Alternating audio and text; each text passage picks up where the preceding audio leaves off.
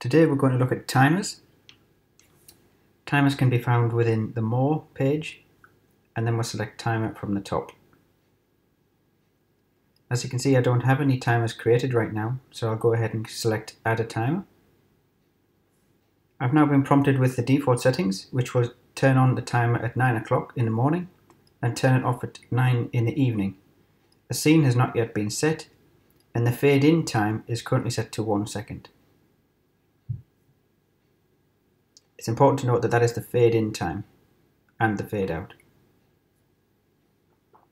It's automatically enabled, but if you decide to, you can disable the timer rather than have to actually delete it. So let's look at the switch on section.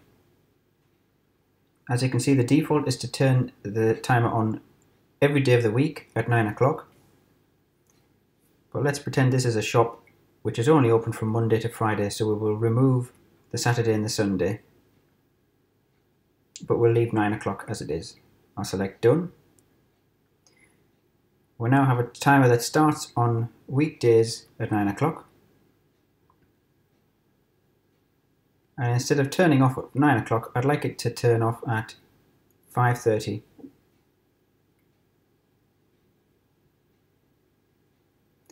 From Monday to Friday, when everyone's gone home. You can then select multiple scenes, but you have to select each scene at a time. So select Add a Scene. Just for demonstration purposes, I'll first add my green scene and then select Done. I'll now add a second scene, and white, and done. So now both of those scenes will start at 9 o'clock in the morning.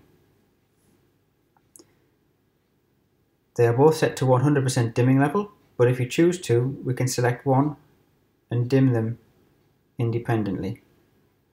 So you don't have to use the full dimming range of the scene.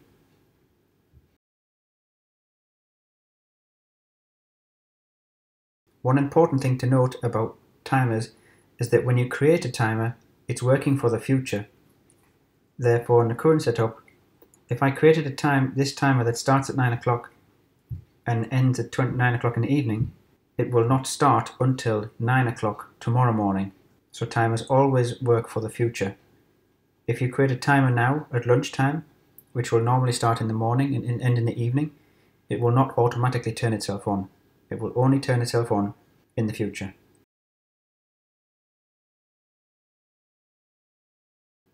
I'll now create a new timer.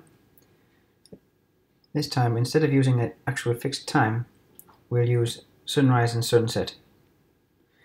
Before you can use sunrise and sunset, it's important to make sure that you have set a network location. You can do that in the network setup. So for this particular timer, we'll start the timer to come on after sunset. Let's say 30 minutes after sunset. So the light will come on in the evening every day, 30 minutes after sunset. And you can see there that it's currently saying for today, in my area, sunset will happen at roughly 10 to 11 in the evening. I'll select Done. We'll then turn the lights off, let's say 30 minutes before sunrise.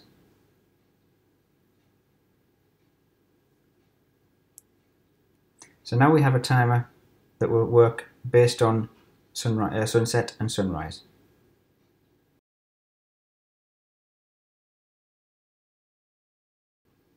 Another option is for you to allow to use you can actually specify a specific date and time. You can use this for the start and the stop.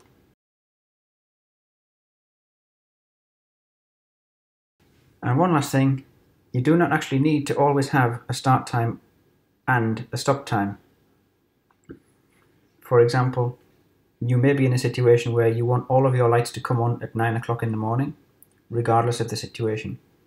For that specific reason, you wouldn't need an off, so you can slide it, in Android hold it down and select remove or delete. So here this would be a timer that just simply triggers the lights at 9 o'clock in the morning every 24 hours. Likewise, you may not need to use the on timer in some on switch in some cases. For example, If I work in a shop, I might like to turn all of the lights off at 6 o'clock in the evening every day to make sure that nobody leaves the lights on. For that reason, I don't need an on time. I can get rid of it because I only need the off time in order to turn the lights off. So the timer will turn the lights off automatically at 6 in the evening.